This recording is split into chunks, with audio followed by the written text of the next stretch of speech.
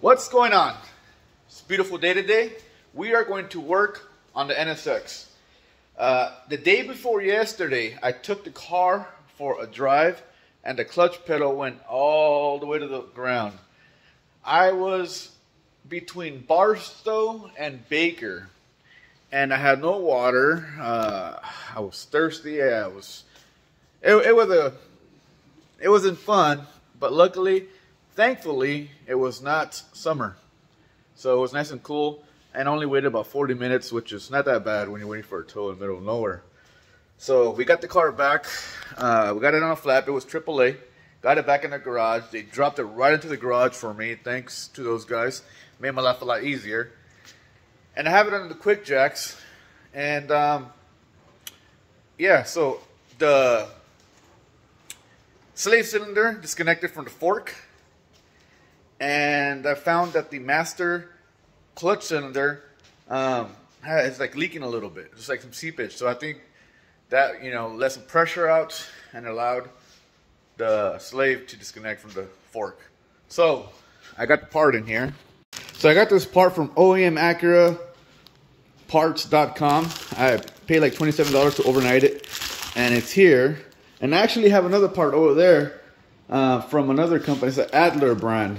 But I decided afterwards to get an OEM. Well, not decided, but someone linked me to one that was in the States. Everything else was in Japan. So thanks to, I believe it was Jimmy that linked me here. Anyways, let's go to the garage and throw this bitch on.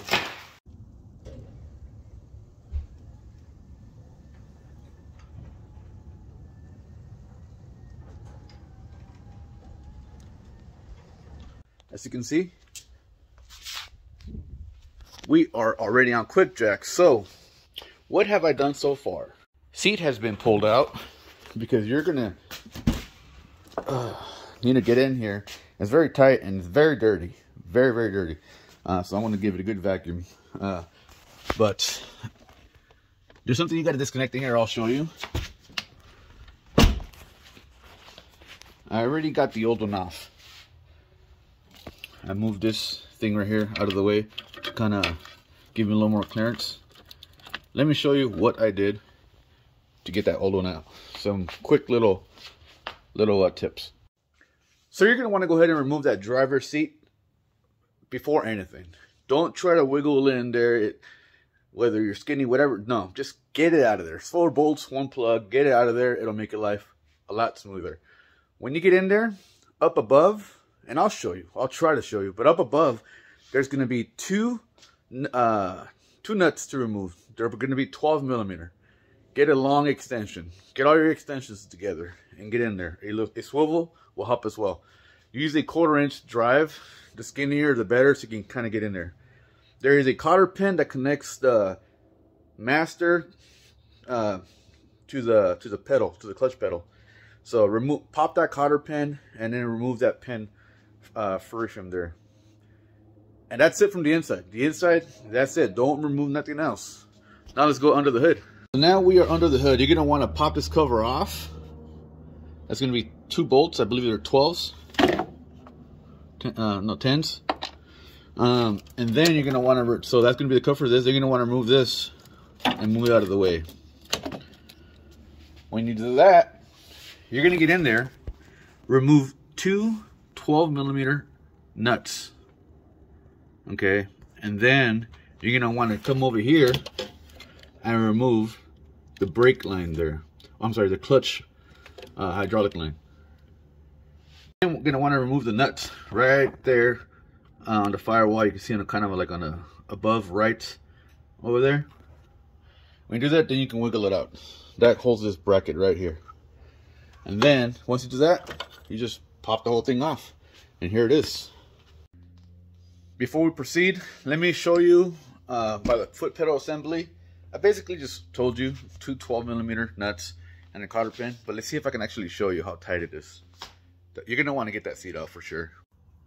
I've had this from Harbor Freight. It's broken. I taped it up because I just like it. I do recommend these lights a lot. I like them a lot. Let me put this right here so I don't bang up. Okay.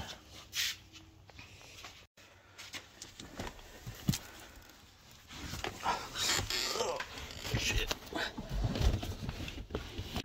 Okay, above that spring right there, you can see a hole.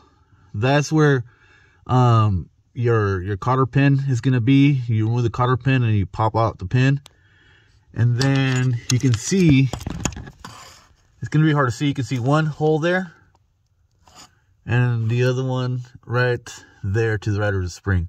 So one to the right of the spring, one to the left of the spring. So you're gonna want extensions on your 12mm sockets for sure. And that's it for down here. All right, now I gotta find a way to get out of here.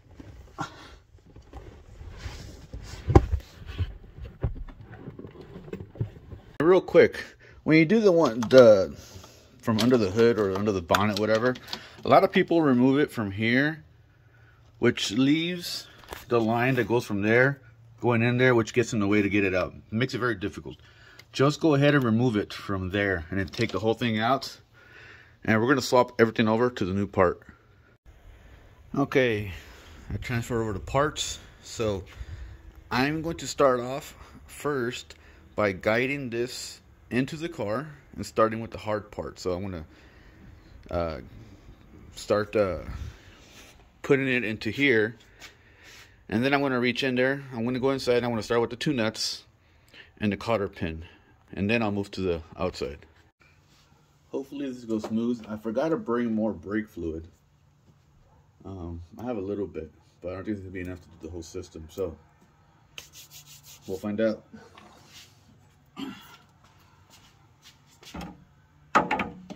Guide it through the hole, stick it in. Okay.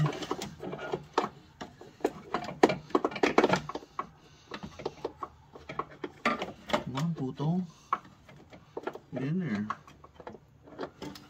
Alright. The other hole, brake fluid is, I'm going to go ahead and get this started.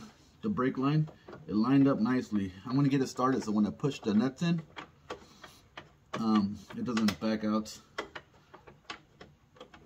The cylinder doesn't come out.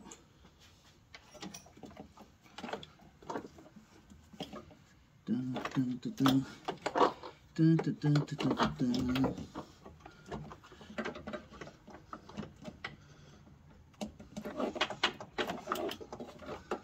Okay.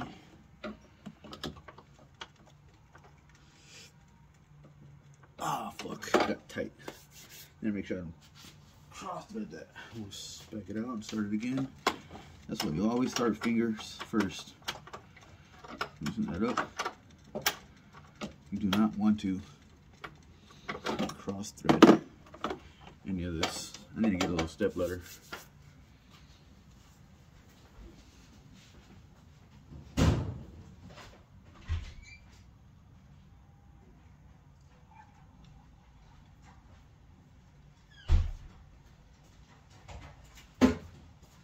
I got the quick jack all the way up, so this thing is raised up kind of high. All right, that's much better leverage. So get in there. Okay.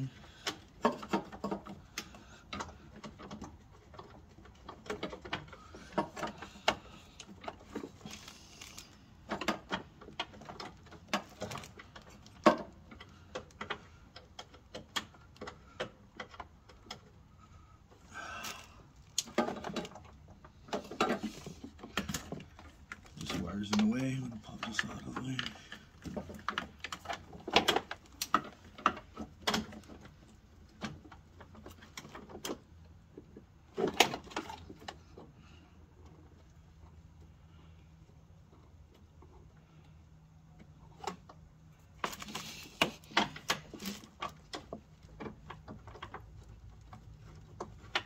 Up, spinning nicely. So that's when you know you got your threads going properly.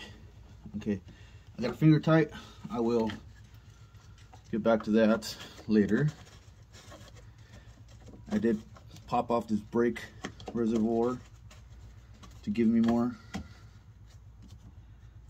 clearance. I'm gonna go in there on my back, but it's gonna be easy because my seat is out and I'm going to first get those two 12 mils in, and then get the cotter pin in there. Let me show you the cotter pin and the 12 mils.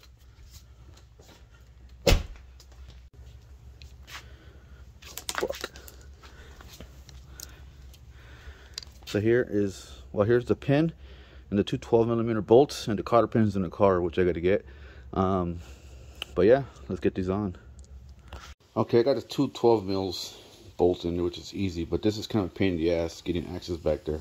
So I'm going to try this magnet and see if I can kind of wiggle that in there. This has been probably the hardest part, so let's see if we can make it work. Okay, so that magnet trick didn't work, so you're gonna have to get in there with your fingers. So it felt weird on the other side of it, so I went back and looked at the old one, and the part with the head obviously goes in on this side, so it doesn't twist and turn. You kind of just feel for that with your fingers, and then guide the pin through here. That'll come out this side, and put in your cotter pins. So this side will be invisible. It'll be away from you. So I got the inside all done. So we're gonna work on the outside. I'm gonna start off by securing that line, that hard line. Make sure it's nice and snug. And then we're gonna bolt this up, and then the cover. And then finally we'll do the reservoir to the wall. Okay, that hard line down there secure. So I'm gonna go ahead and secure. I'm gonna give this a little wipe.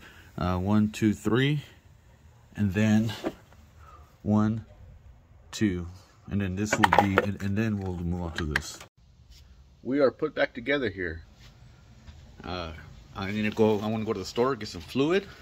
Well, I want to go to AAA, get a moving permit. Then I want to get some brake fluid. I want to come back, vacuum the seats, add fluid, bleed it out, and get it ready for smog. Once there's smog and it's good, it's all gonna get detailed. I'm gonna clean the heck out of this. Walmart's on the way, so I think I want to go there and get my brake fluid. So I am gonna need one of these little infused chocolates to give me the patience to deal with Walmart.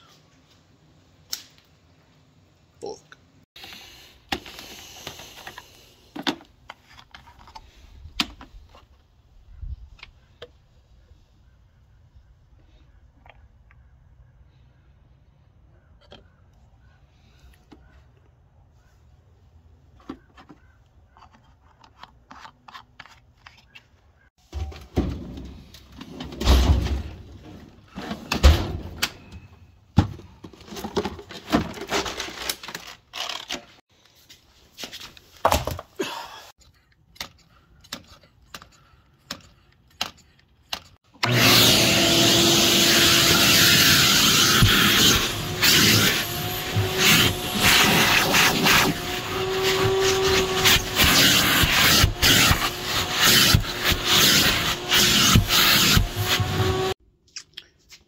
Found a penny by the bolt hole for the seat from 1995.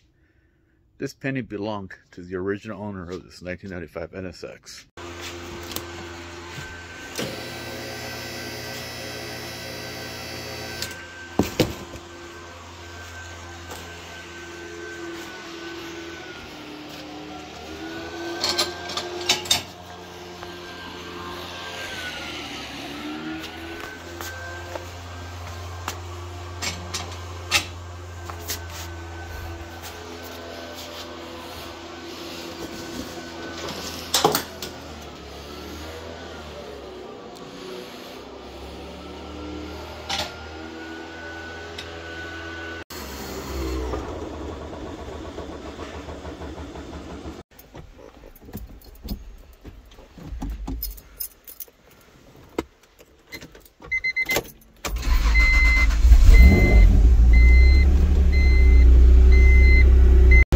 Alright, so I just started her up.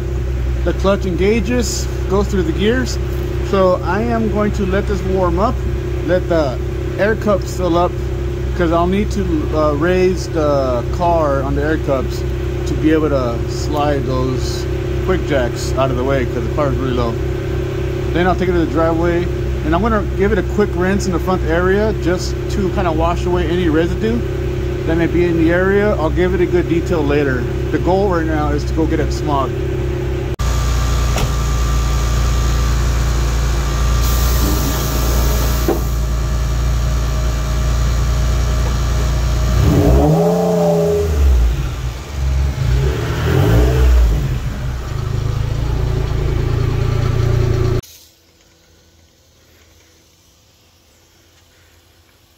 Just washing off some of this stuff. I'll give it a good detail later. I just want to wash the bulk of this clutch fluid from this area. All right, so she's feeling great. At first there was a little slop on the clutch, but that filled up. So I just think you know, about a mile, and then start feeling like normal, and it's got pressure from the very beginning. So that's perfect. At first I had about 1 inch of slop. It's good now. I forgot something important, so I couldn't really rip very much.